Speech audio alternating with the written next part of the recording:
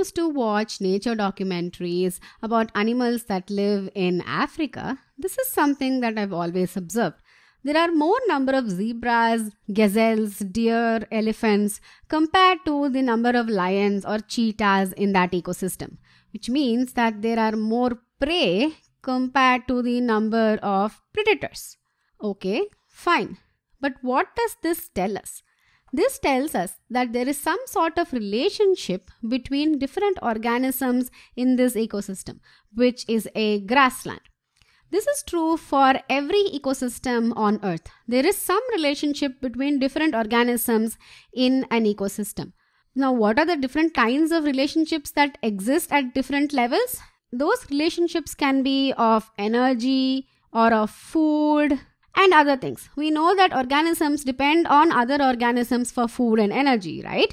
And the level that each organism occupies at that ecosystem is known as the trophic level. So if you were to plot the relationship between the organisms in the form of a bar graph with the producers at the bottom level and going up the trophic level each time till you get to the highest trophic level, you would see a common shape form in every ecosystem. You would see that the relationships form the shape of a pyramid in every ecosystem, where each of this rectangle, each bar here, each is a trophic level. These are called ecological pyramids, and they are usually either upright or downward. Upright where the base is broad and the top is narrow, or downward where the base is narrow and the top is broad. Before we move on and talk about the different types of ecological pyramids, let's take a refresher on what each trophic level is. Each trophic level represents a specific place an organism takes in the food chain or the food web. Producers form the first trophic level, and plants, algae and phytoplankton are organisms that occupy this trophic level. Producers are consumed by primary consumers like grasshoppers, cows, rabbits, etc. So they form the next trophic level.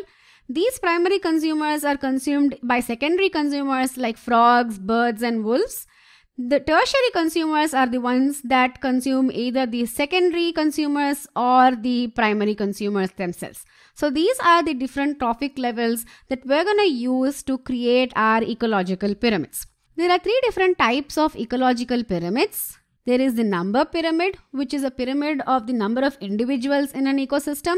The biomass pyramids, which is a pyramid of all the biomass of the individuals in an ecosystem. And the energy pyramids, which show the energy at each trophic level in an ecosystem. We'll first start with number pyramids. So this is how a typical food chain of a grassland ecosystem looks like. The producers are the grass, trees and other plants, which is consumed by the primary consumers like zebra, elephants, deer and rabbit. These primary consumers are consumed by secondary consumers like wolves and snakes. Tertiary consumers like lion and cheetah, they eat either these secondary consumers or even these primary consumers. So if you were to count the number of individuals in all these trophic levels, you would see that producers are the maximum number of individuals in that ecosystem. And as we go up each trophic level, the number begins to decrease. And as we reach the highest trophic level, which is the tertiary consumers, the number is the least. If you were to take this information, make it in the form of a bar graph and stack it, starting with producers, you would get a number pyramid that looks like this. So the number pyramid shows that the producers are the highest in number in the grassland ecosystem. And as we go up each trophic level, the number of individuals is going to decrease, which is why it is an upright pyramid. The base is broad and the apex or the top is narrow. Now this of course does not take into consideration the animals that occupy two different trophic levels like secondary and primary consumers. This is one of the shortcomings of ecological pyramids. Next we'll talk about biomass pyramids. Before we talk about biomass pyramids, let's just take a refresher on what is biomass. Biomass includes the mass of all organisms in an area at a given time. Because it is the mass of all organisms in an area, the SI unit of biomass is usually kg per meter square.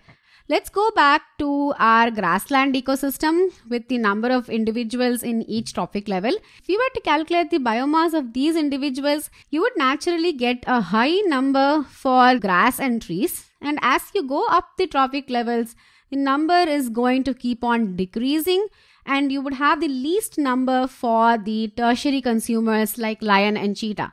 And again, if you were to plot this in the form of bar graph and stack it, starting with producers first at the base, you're going to get a biomass pyramid that looks something like this.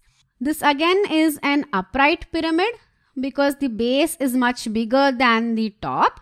And we have this shape of a biomass pyramid for this ecosystem because again, producers are more in number, which is why they have a higher biomass compared to the tertiary consumers, which are fewer in numbers, so they have a much less biomass. So as we go up each trophic level, the biomass is going to decrease because the number of individuals in the ecosystem is also decreasing. Next, we'll talk about energy pyramids.